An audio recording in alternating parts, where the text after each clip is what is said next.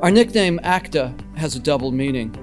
It stands for the American Council of Trustees and Alumni, but it is also a Latin word that means things accomplished. Making meaningful improvements in American higher education is ACTA's goal, and working with higher education leaders, alumni, taxpayers, parents, and students towards ACTA, things accomplished towards the end we have of the best possible higher education in America, is our guiding light. Thank you, dear friends. I'm honored by your presence and grateful to Dr. Polyakov and his colleagues for the great work that they do to make American liberal education truly liberal and truly an expression of the best of the Western tradition. It is especially gratifying to be in the presence tonight of several of my heroes in the academic and public life of our country. In our flagship institutions, bureaucratic bloat is made possible by immense endowments and endless fundraising campaigns. Donors provide funds, and in return they receive recognition and celebration, but no influence, much less control. This actually should come to an end. Alumni should decline to provide single lump gifts. Instead, donors should provide annual reports for specific programs, but only as long as criteria are met. Gifts with strings attached, that's the famous phrase.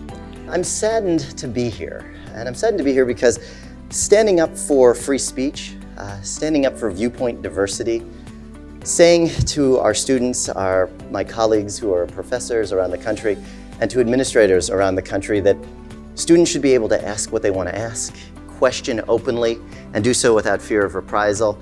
This is where ACTA plays a huge role as well by pressing our trustees and pressing our alums to demand more. They can say, look, you can't do this. You have to be more balanced. You have to make sure that students feel comfortable. You have to make sure that students can talk freely, ask questions, and not fear some form of reprisal, whether it's emotional or physical. College is about asking questions. College is about being uncomfortable. That's the whole point of higher education. We can't retreat into our safe spaces all the time. We need to be able to have that discourse. Education has been a big part of my story, but also opportunity is a big part of my story. And giving our children the opportunity to get an amazing education and a liberal education. I'm an unlikely education advocate, but I'm an entrepreneur. I love America. I truly believe I'm so blessed to live the American dream. I'm a shining example of that, and I want all of our children to have that same opportunity, and I'm very, very worried that that's slipping away. So that's why I'm here, that's why I ran for office, and that's why I'll continue to fight, and I'm so blessed to be part of the ACTA board now and be able to have the support of this organization, which is doing amazing things, and is frankly one of the ways that I am being effective as a regent by having this as a resource and having the amazing work that you guys do as a tool to use in my toolkit. People often ask me why I dug in and spoke up so quickly about problems after Governor Rick Perry appointed me to the University of Texas board. But I don't recall believing I had a choice. What I saw when I arrived offended my own moral code. The dark reality of the admissions abuses taking place at our universities is that the public, and the FBI for that matter, only knows a fraction of the full story. It is important to remember that these abuses are not victimless crimes. Unqualified and undeserving candidates not only fill spots that less privileged applicants have worked really hard to earn, but their admissions impart a harmful lesson that money is the solution to everything. This is the culture that has placed $1.6 trillion debt at the feet of our students.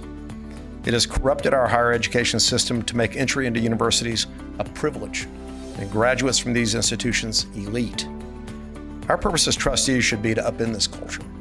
Higher education in America should not be for the elite, and it certainly should not be a system to perpetuate the nonsense that a university's value is measured by how many students it turns away.